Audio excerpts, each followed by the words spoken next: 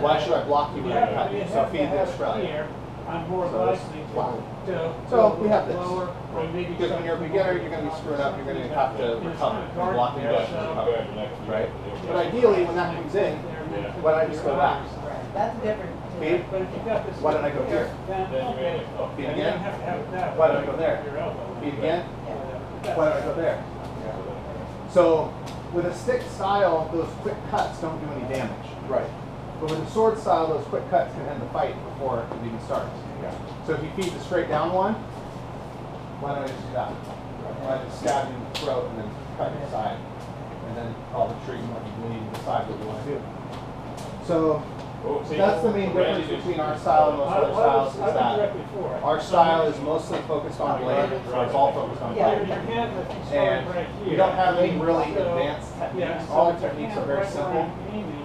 The difference is, can you pull them off in a way that interrupts their timing? So our style, we depend on basically half tempo movements. So most styles will go like 1, 2, 3, 4, you know, whatever.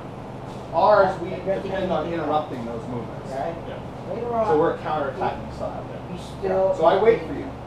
And say you feed the one. Boom. Why don't I just go there and then break your face? But that requires me to have the perception and the timing to intercept you. As you come in and then cut. Cut. Feed the 4. Here. Why don't I just go there? I'm going to look. Slowly. We start with blocks because blocks are an integral part of all weapon-based martial arts. But then we wean you off the block. It's like a... So let's do the Australia versus Australia. So this is the basic one, which you learn. The next variation, when you feed it again, is a straight followed by a cut. The final variation is just a check with a cut at the same time. So feed. So as you come in, instead of me blocking or straightening, I'm actually cutting you right here. And then coming in.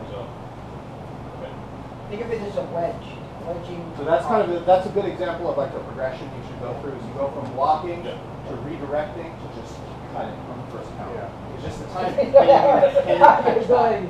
Strike comes in for the 4. Yeah, we gotta think of it. This is what we're teaching basic. 4 again. Once you get in this position, I'm finished. This is probably better, right? But that's the timing. If I don't have the timing, I have to block because I don't see it coming in time. If I have the timing, when it comes in, I just intercept it. Sorry, right there. And it's finished.